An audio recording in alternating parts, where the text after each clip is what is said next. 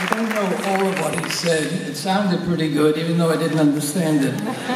Maybe I should have had more than 2 French wives.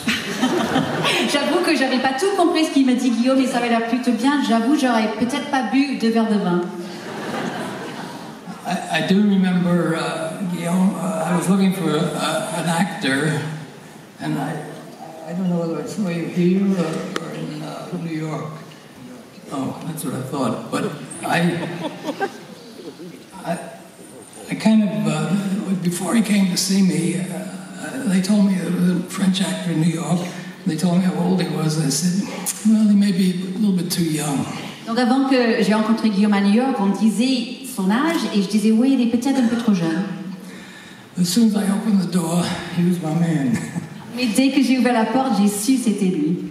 And he still is. And don't let all that kissing fool you. We love each other. Voilà. Et c'est vrai, vraiment, on s'aime beaucoup entre nous. I had a speech prepared.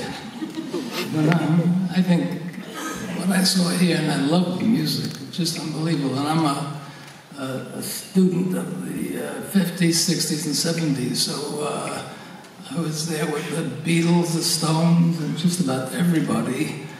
I can remember sitting out until 2, 3 o'clock in the morning with Mick Jagger when he first came to New York, discussing our girlfriends. Il dit qu'il aimait bien la musique quand il descendait, et c'est vrai, c'était vraiment quelqu'un des années 50, 60, 70. Il a fait la fête avec tous les plus grands stars de la musique.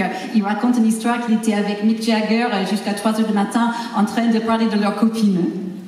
I would just like to say this is such a great honor. It makes me shake. It really does. C'est un vrai honneur pour moi, je tremble. Vraiment, merci beaucoup. Jerry, thank you so much. Jerry. I think they're going to give me an award. Jerry, please, would you please come center stage? Mais venez avec moi. Come center stage. Jerry and Guillaume, venez avec moi. Venez avec moi.